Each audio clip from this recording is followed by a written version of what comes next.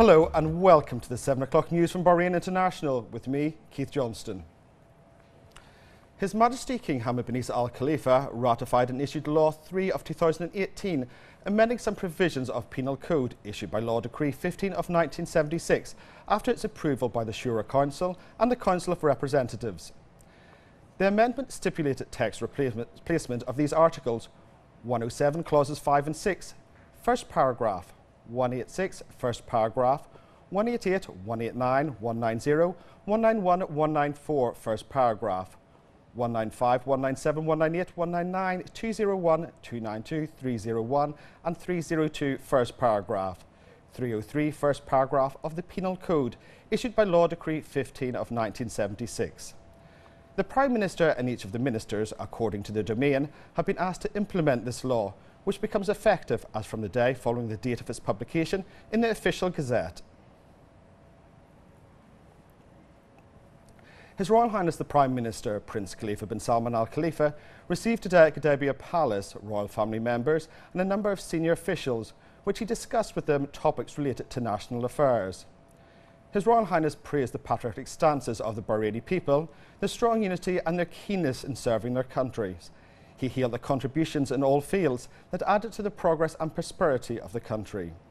He also praised the strong cohesion among the Bahraini society that was built by the ancestors of the kingdom and stressed the need to maintain this cohesion and convey it to the coming generations.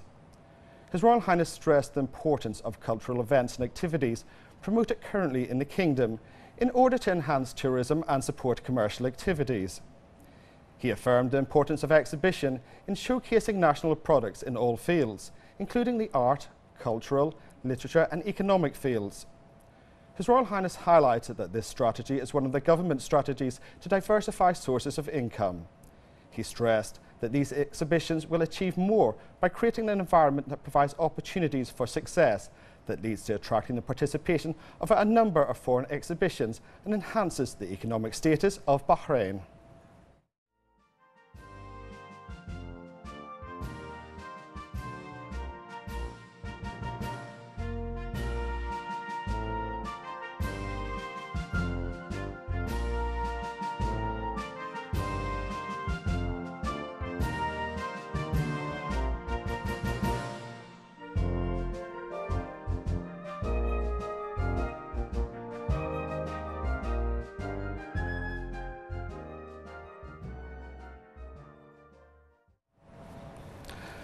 Deputy Prime Minister Sheikh Mohammed bin Mubarak Al Khalifa received today at Gdebia Palace the Speaker of the House of Representatives of Egypt, Ali Abdul Al, and his accompanying delegation in the presence of the Deputy Speaker of the Representatives Council, Ali Al Aradi. Deputy Prime Minister praised the bilateral brotherly relations under the wise directives of both countries' leaderships. He affirmed that these visits come under the framework of enhancing cooperation and coordination between the two countries in various fields and towards various issues that benefit both cultures and serve issues. He praised the role of Egypt in defending the security and stability of the region. Abdul Al expressed pleasure in visiting the kingdom and expressed appreciation for the warm reception, which affirms the deep-rooted relation between the two countries and their keenness to further enhance cooperation and exchange expertise on the parliamentary level. He affirmed Egypt's firm stance towards Bahrain and all measures taken to maintain its security and stability.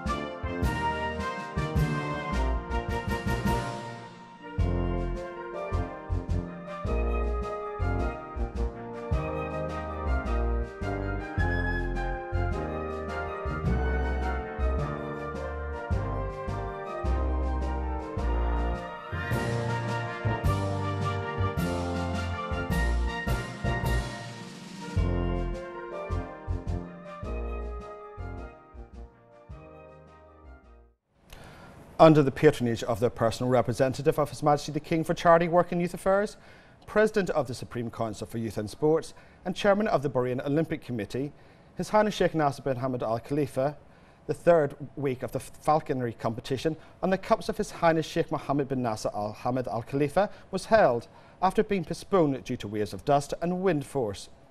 The Rifa team won first place in the Falcons category and the Bahrain Falcons team won first place in the hybrid category, and both teams qualified to compete in the cup of His Highness Sheikh Nasser bin Hamad Al Khalifa and His Highness Sheikh Khalid bin Hamad Al Khalifa. The fourth week of the competition will be held on Thursday, Friday and Saturday. The Minister of Oil, Sheikh Mohammed bin Khalifa Al Khalifa, inaugurated today the second edition Middle East Refining Technology Conference, MERTC, which will be held for 2 consecutive days, organised by the World Refining Association in collaboration with the National Oil and Gas Authority and with support from the Gulf Downstream Association, the GDA, and a number of oil companies. The conference witnessed the participation of business executives of a large number of national, regional and global oil countries and their deputies, as well as petroleum consultancy companies, technology companies, experts, specialists and managers of companies operating in the field of oil refineries, of more than 400 participants from all around the world. The Minister of Oil expressed his great appreciation in having the World Refining Association selecting the Kingdom of Bahrain to introduce the series of MERTC for the second time, because of the good reputation enjoyed by the Kingdom of Bahrain on the world level. He said that the purpose of the conference this year was to meet the desires of the participants from different countries of the world. The number of participants were more than 450, where 80% of the participants were engineers and professionals who met to address the issues and to review the technical solutions in order to exchange practical experiences and best practices to improve the performance of the petroleum industries and discuss the current reality of the refining industry. The talk has always been about the future of the markets, whether the oil price, refined products, the new technologies, the new trends, the challenges and the risks. We talked about the challenges presented by electric cars on the gasoline markets, what's happening to the fuel oil market with the new International Maritime Organization ruling coming up in 2020.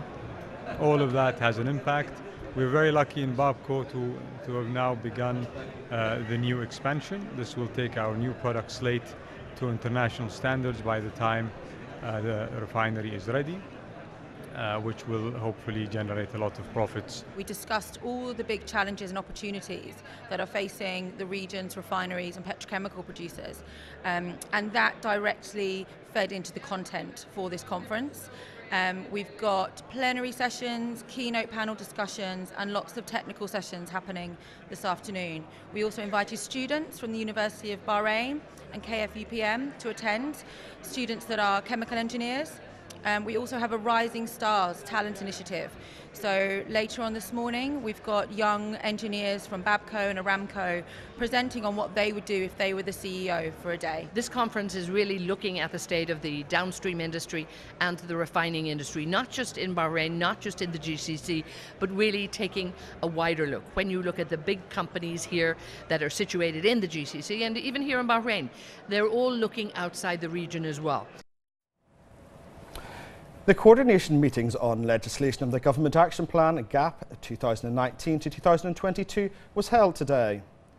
The meeting is in line with the directives of His Royal Highness the Crown Prince, Deputy Supreme Commander and First Deputy Prime Minister, Prince Salman bin Hamad Al Khalifa, during the Government Forum 2017 that was held here under his patronage of His Royal Highness the Prime Minister, Prince Khalifa bin Salman Al Khalifa, and the initiative of His Royal Highness the Crown Prince, to hold workshops in order to determine mechanisms and identify the priorities of GAP 2019 to 2022. The meeting comes as a prelude to the workshop of the legislative themes and government performance to be held on Sunday, January the 28th, chaired by Deputy Premier and Chairman of the Ministerial Committee for Legal Affairs, Jawad Salam Al-Arayad. The workshop will be the second in a series of workshops devoted to developing Government Action Plan mechanisms and priorities. The Minister for Parliament and Shura Council Affairs, Legislative Things Workshop Coordinator, Ghanem Al-Bahrainin, stated that one of the main priorities in the Kingdom of Bahrain is to promote justice, equality, the prevalence of security and the support of the democratic process through legislation in the national interest. The Minister confirmed that officials had reviewed recommendations submitted by the government ministries and departments regarding measures to improve proposed legislation and regulations. Al-Bouainian stressed that the coordination meeting is aiming to fund achievements that impact citizens in all aspects of their life and at all levels. Great efforts are still ongoing in preparation for the second series of workshops devoted to developing the Government Action Plan, mechanisms and priorities to match Bahrain's Economic Vision 2030, laying the foundations for economic prosperity and stability. The first time, I believe, in the region that a government can work as a single entity with a singular objective.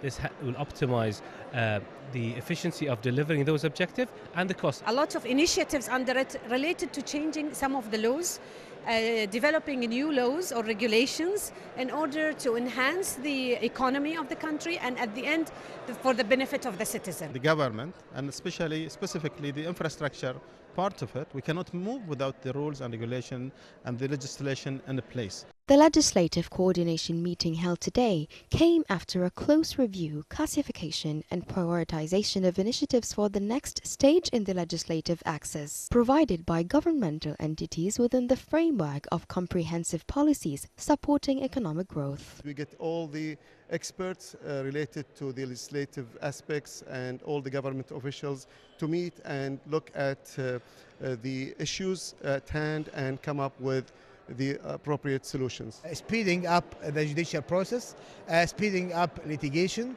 the various legislation relating to economic reform and the economic process at the Kingdom of Bahrain. Fruitful discussions between governmental entities and legal experts were very beneficial to evaluate legal initiatives, risks and required implementation procedures. For the Supreme Council of Health, it has been a great opportunity to push forward several key legislation and projects, including the national health insurance. We, for example, come from the Ministry of Transportation and Telecommunications, have introduced an initiative of introducing a new Bahrain maritime law. This law, the purpose of it is to attract investors to come and invest in Bahrain. The outcome of the discussions will be submitted to the Ministerial Committee for Legal Affairs, which in turn will consider, approve and submit it to the workshop on the legislative government performance themes to be held next week. Reporting for Bahrain International, I'm Hiba Abdel Ghaffar.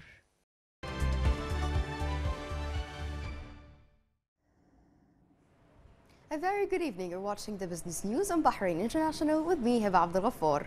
Bahrain All-Share Index has closed at 1,333.79 points, marking a decrease of 1.1 points below the previous closing.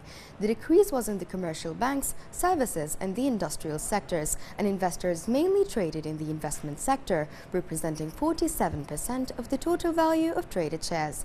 Results indicated that 64 equity transactions took place with a volume of 5,079,791 shares worth 936,291 Bahraini dinars.